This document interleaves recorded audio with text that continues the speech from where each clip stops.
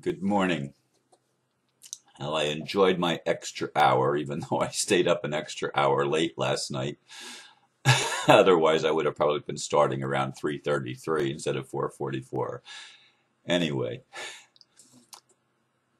yes, I do. I didn't think of that till just now. I do want to, before I actually start today's video, I do want to make a comment in regard to my son-in-law and daughter and the auto accident that occurred on Thursday evening.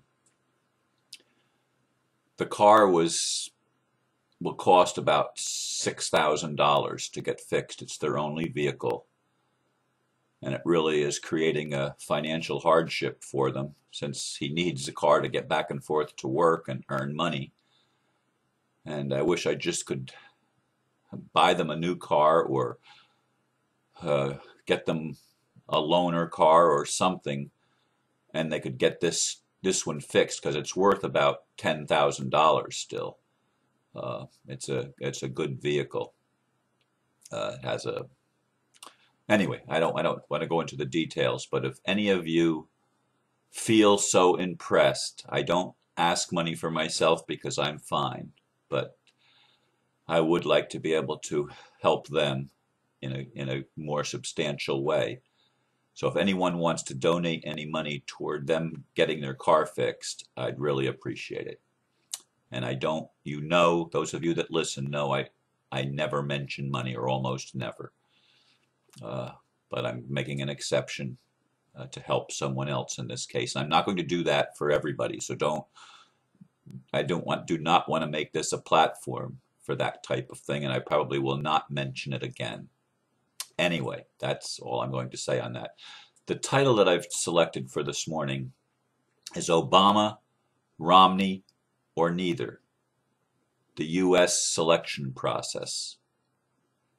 To me, it's a misnomer to call what may happen next Tuesday an election. I gave up voting in the last presidential selection when I finally realized that what we call elections are fixed and predetermined.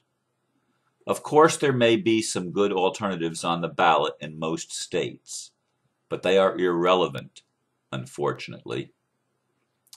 Those that control the matrix will not allow any choices that could lead to significant change in U.S. and global politics. I'm even watching a process in the Republic movement to elect a new president and vice president.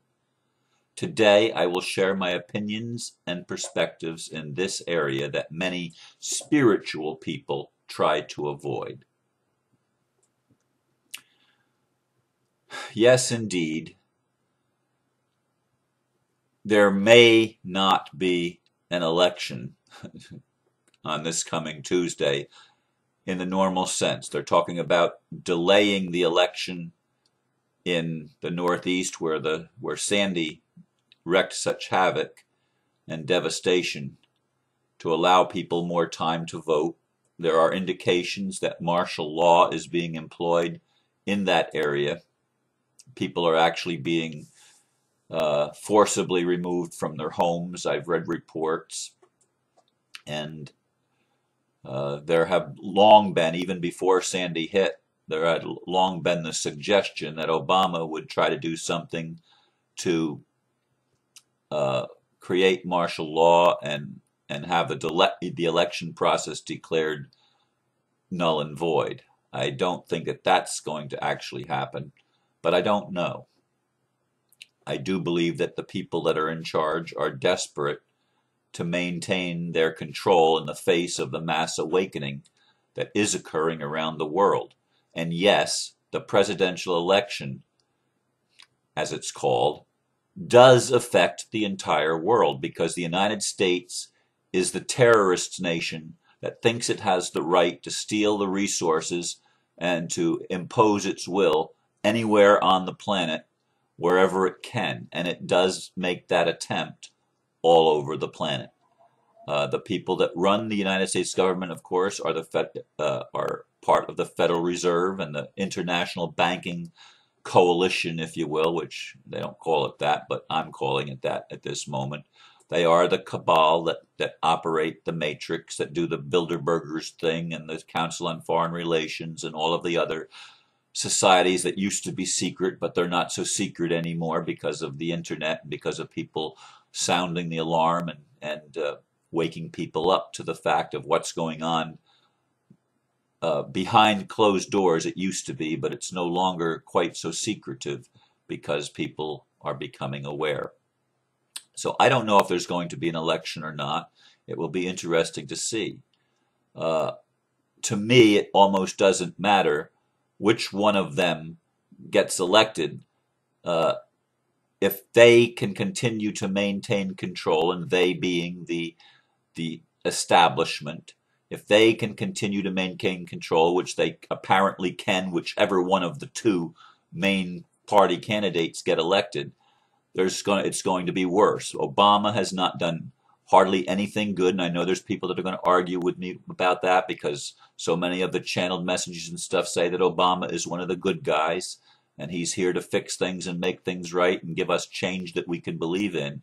But you can keep the change that he's given us so far because he has created more executive orders than all of the presidents preceding him, and many of them are very dictatorial in nature. That will not cut the mustard, not for the changes that I and most people want to see in the world, which is to create peace on earth and stop the insanity of the financial institutions stealing our wealth and creating debt instruments that create a false money system that will never work. It's never going to be sustainable.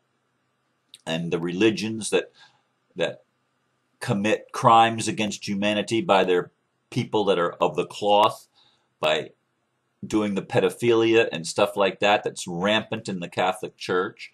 And of course Romney, he's a Mormon. Now the Mormons, maybe you don't know this, the wealthiest religious institution on earth is the Catholic Church or the Vatican, and the second wealthiest church or religious organization on the planet is Mormons. Yes, that's what Romney is. He's a Mormon. Now, if I had to choose between the lesser of two evils, Obama or Romney, I would choose Obama and the Democrats over the Republicans. The Republicans, to me, maintain the status quo of the financial institutions, but the Democrats aren't far behind them in that same thing. They just have a little bit different emphasis, but that's just to give the illusion of an actual choice. There is no actual choice if we allow the moneyed interests to still maintain control of the matrix. That has to be changed. And what it's going to take to change it, I'm not exactly sure.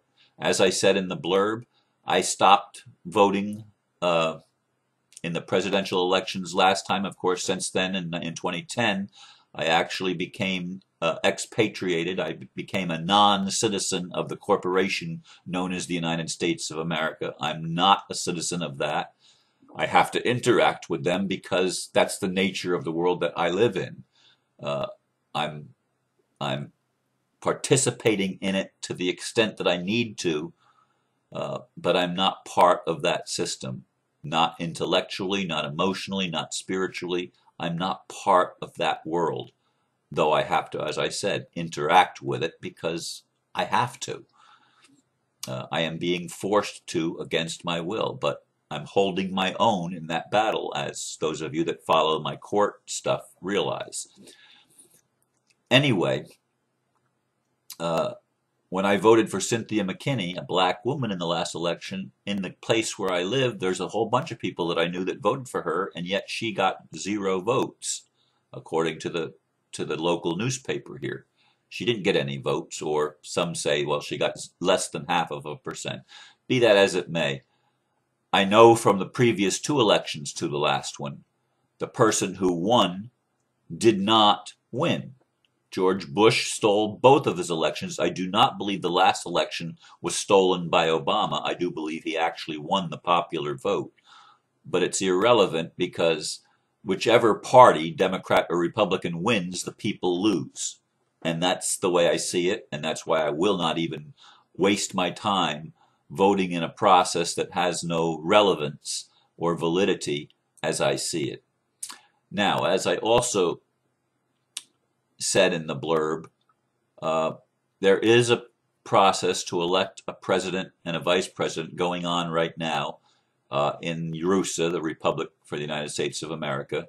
I did attend the meeting yesterday. I'm still Secretary of State, but even as I publicly declared in our meeting yesterday, I'm not real pleased with the Bible-thumping, theocracy-pushing agenda of many in the Republic. And there's one of our own people who announced that he is running for president. I will not support him. I think he's a good guy, but he's one of the theocracy crowd. And I cannot support anybody that's trying to make a republic in the United States a Christian republic or a Bible-based republic. Now, I had people come to me and say, Ron, we've got to stop the de facto. We've got to get our foot in the door and to become recognized and established. And please don't nitpick over this issue of having the Bible as the law form, which they said they were going to stop doing, and they did take it, I guess, although I didn't see the document. They did take it off the front page of the document that people have to sign. But they still have it on the back of the definitions that the Bible is the Word of God, which it isn't, and that the Bible is part of our law form, which it cannot be. I cannot support that. But I've also heard, and I do believe, that the Republic is opening the doors for people that have not been in the Republic, like Rod Class, for example. And those of you that Google Rod Class, you will know that he is very, very active and has won a lot of legal battles in the current system, exposing the problems and the lies that have been going on. And by the way, the whole election thing is nothing but a sham. It's a lie, because the voting machines, many of them, if not most of them, are rigged and can be fixed easily with backdoor capabilities of switching votes within the machine, and there's no paper trail to even go back and double check them. So the whole election process is a sham and a lie. But anyway, Rod Class has been exposing that, and certainly if he was on the ballot, he would be one of the candidates that I would seriously consider, because I do believe he's a man of integrity. In the times that I've actually heard him speak, I do believe he speaks with a great deal of integrity, and I would like to see someone like that, or like Ron Paul, or like Dennis Kucinich at the helm that could bring positive change. Obama has done nothing in his 4 years that I can see as positive change, and I know I get a lot of people that are going to be mad at me for saying that. Well, that's your perception, and you're allowed to have it. This is my perception. Bring forth fruits that meet for repentance. Bring forth fruits that I can examine and look at. And he has not done anything good that I can see as far as changing the matrix from what it had always been to something that I would like to see that can create peace on earth. In fact, the military, and I do believe this is true, the military are far in support of unseating Obama, because of the hypocrisy of his message. He has increased war in Afghanistan, and he has not supported our troops, and there's been some things that have been done by the Obama administration that are abominable. Not good. So I'm going out on a limb once again and saying, to the Galactic Federation people that say that Obama is their man, well, then start having him do things that bring forth a government that looks like it's on the people's side and looks like it's willing to tell the truth, because I haven't seen it. And if I don't see it, then it's hard for me to get behind it and support it. I pray for Obama. I used to pray for Bush when he was president. I still pray for the Bushes. I still pray for the people that seem to be leading the dark agenda. I still pray for them, because I still see them as part of us, in the respect that we are all children of God. I haven't stopped that. But it's still, the game in the matrix still appears to be an us versus them thing. And I'd like to be able to rise above that and only see us. But us, we are playing a game. And if we keep playing that game, there's not going to be any change. How we can go from where we've been and where we still seem to be to where we need to go, that is to seeing that we are all interconnected, to actually being able to love one another and to bring peace on earth. I don't see how that's going to happen yet. I do believe in my heart that that is what will happen and that that change is in the works. It's being cosmically implemented. I do believe that. I do believe our galactic brothers and sisters are and will continue to be involved in stopping World War III from occurring and stopping the use of nuclear weapons on a widespread basis. I do believe all of that. But I still want to see geopolitical changes and changes in the economic world that are going to serve the highest and best interest of all the people and stop the system as we have known it. I've taken the red pill and I've seen how far down the rabbit hole it all goes. And it's not a pretty picture what I see. There is a conspiracy. There's always been a conspiracy for a long, long, long, long time. And that has to end. And it is ending. I do believe that. How? This election will not have any impact, I don't believe, on how that battle goes. It doesn't matter which one of the two gets in. It will be the same old, and business as usual. The status quo will be maintained if either Romney or Obama remains as president. And that's not, to me, the answer that's going to resolve anything in the issue toward freedom for everyone and true peace for all citizens of the world. Thank you for listening to my opinion. And if you want to share it, you're welcome to do so. And I'm really glad that Google finally got their act together yesterday with YouTube and Gmail and whatnot and allowed the two-way communication. It took me the longest yesterday than ever to get my video up online. That's all I'm going to say for today. I actually said more than I needed to, probably. But again, thank you for listening and namaste.